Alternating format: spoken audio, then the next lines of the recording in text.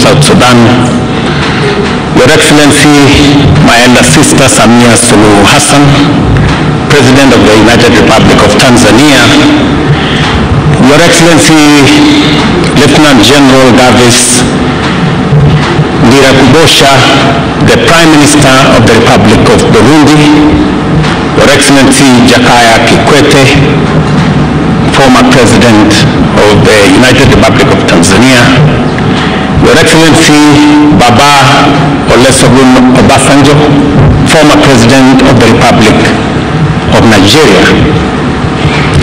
Your Excellency retired General James Kabarebe, Minister for State for Foreign Affairs of the Republic of Rwanda, ambassadors, high commissioners, heads of delegations, distinguished guests, ladies and gentlemen. I am honored to have this opportunity to extend on behalf of the people of Kenya a warm welcome to each and every one of you, and to thank you for making time out of your busy schedules to attend this historic event. We do not take it for granted that you found time to come. On the contrary, your visit honors our nation greatly. It is therefore an immense privilege to host all of you as we assemble in Nairobi to announce Kenya's nomination of the Right Honorable Raila Odinga as candidate for the position of Chairperson of the Africa Union Commission. Your Excellencies, our meeting today underscores our shared commitment to regional solidarity and integration in East Africa, and our determination to mobilize effective collective action for the benefit of the citizens of our countries and the entire African continent.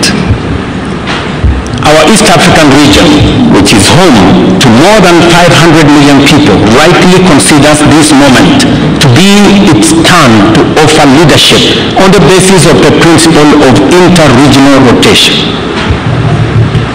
I am encouraged by the fact that more than ever, our region's leadership is alive to the complexity and dynamism of the challenges which form the regional and broader international context of our Pan-African moment.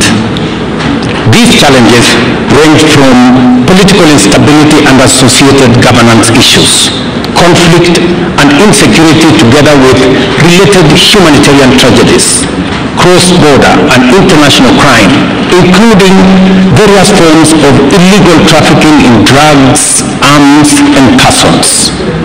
Others include climate change, whose effects have trapped many countries in the difficult place between extreme drought on one hand and devastating floods on another.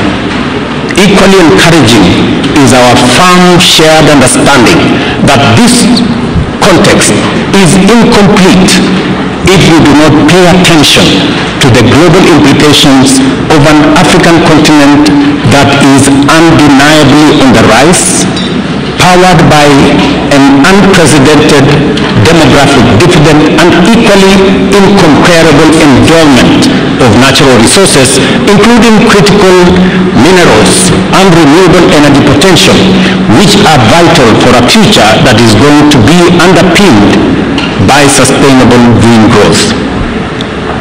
Our Pan-African moment, ladies and gentlemen, must be defined by the transformation of our collective capacity to solve our various crises and turn our potential into engines of sustainable growth and inclusive prosperity for present and future generations. In other words, the time has come for Africa to radically recalibrate its institutions to effectively facilitate growth and development across a broad range of spheres, thereby enlarging the field of possibilities of our nations and also our peoples.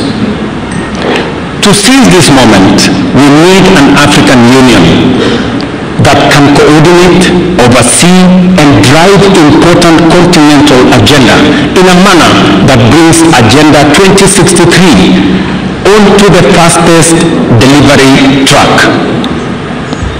This will be an AU that is empowered with adequate diplomatic, security, governance, financial, technological, and even ecological leadership, and a management capacity to steer us rapidly beyond the sustainable development goals to Africa that we all want for the benefit of every nation and every African citizen. The feeling that Africa is ripe for this historic moment of radical transformation is shared by all our people and all our friends.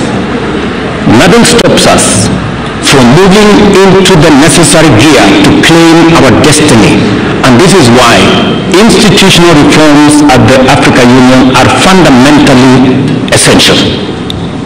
This understanding of the monumental possibilities before us and the urgency of our historic moment was underscored here in Nairobi when, at the close of the inaugural Africa Climate Summit, the continent's leaders announced a new transformative agenda under the Africa Leaders Nairobi Declaration on Climate Change and call to action.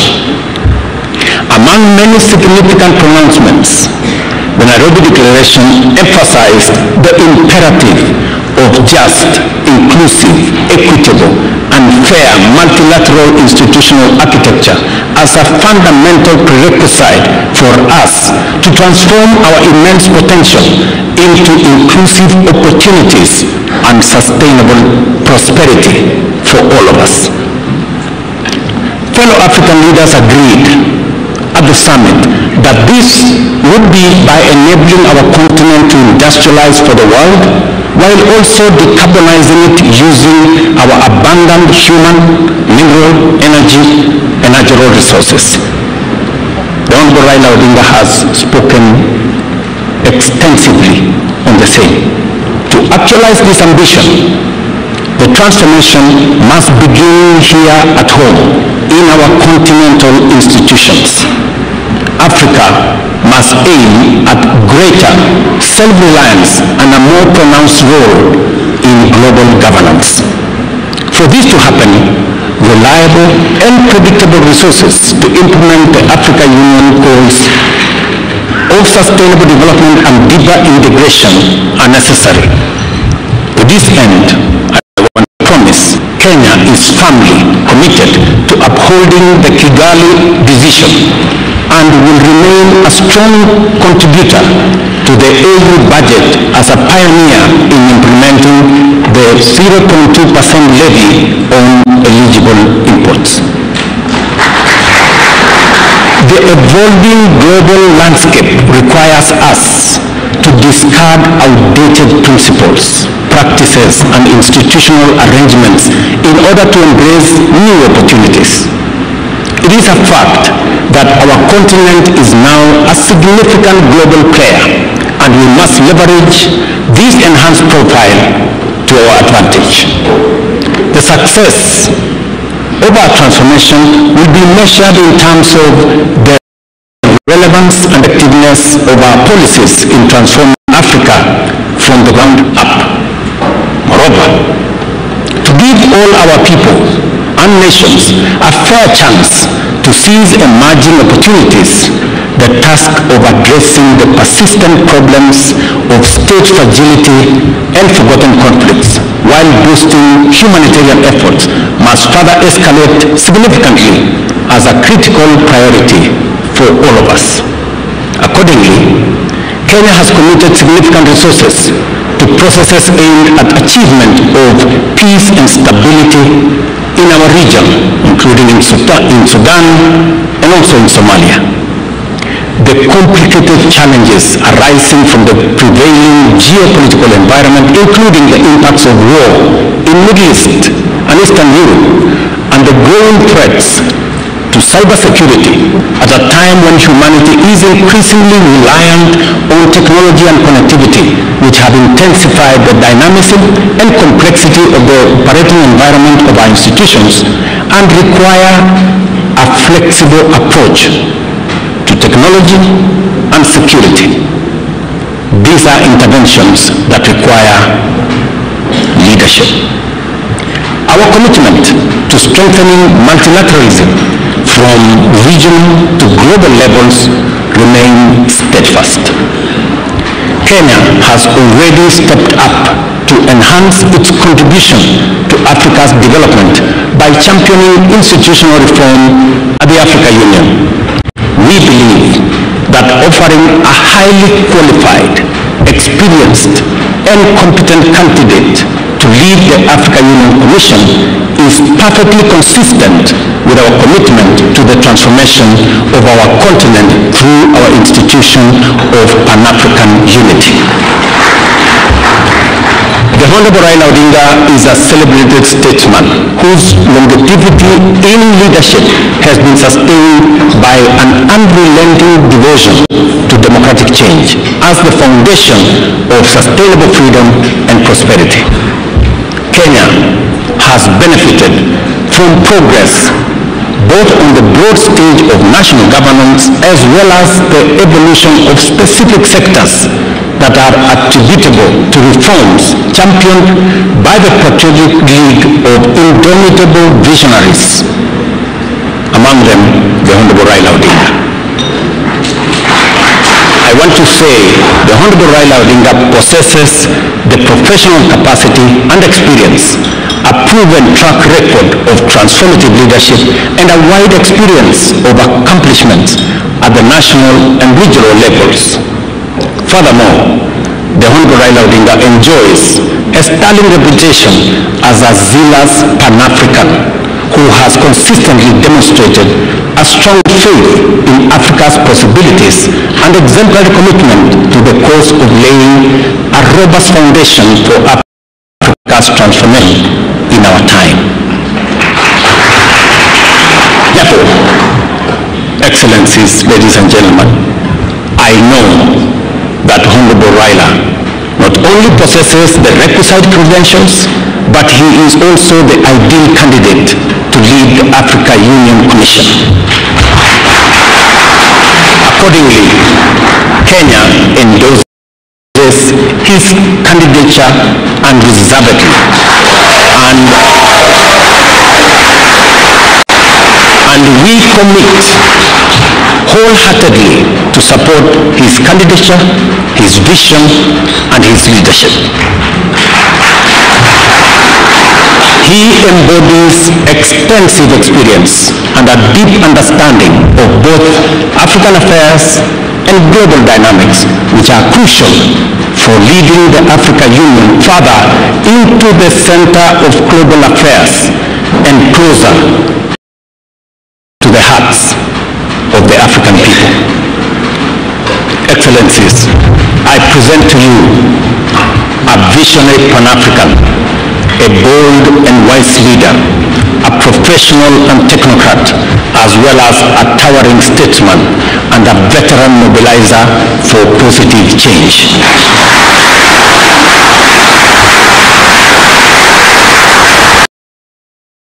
I am confident that he will give his utmost and do all it takes to make Africa proud and Africa powerful. I think the lion story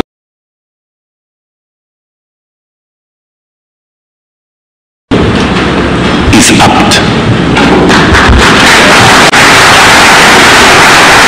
To assist in making the case for Honorable Odinga's candidature, I also unveiled the Secretariat, which will be led by Kenya's Foreign Affairs Principal Secretary, Rigathi Gachagua, and Ambassador Elkanah Odembe. It will also include a diverse membership drawn from 5 regions of the Africa Union. The assignment we are called upon to undertake at the Africa Union Commission is the work of all Africans, for all Africans, and a noble cause to bring our peoples and nations in touch with the promise of the glorious future we all deserve. A new chapter in our common journey has begun. We shall travel on this road to freedom and democracy, stability and security, peace and prosperity with all our people, all our leaders, governments, and with all our partners throughout the world. And I'm happy that the global community is represented here by our ambassadors.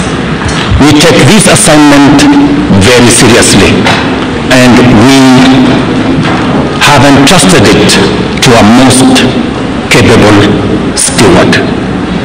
On behalf of the people of Kenya, I wish the Honorable Raila Odinga success as he makes his case to be elected as the chairperson of Africa Union Commission.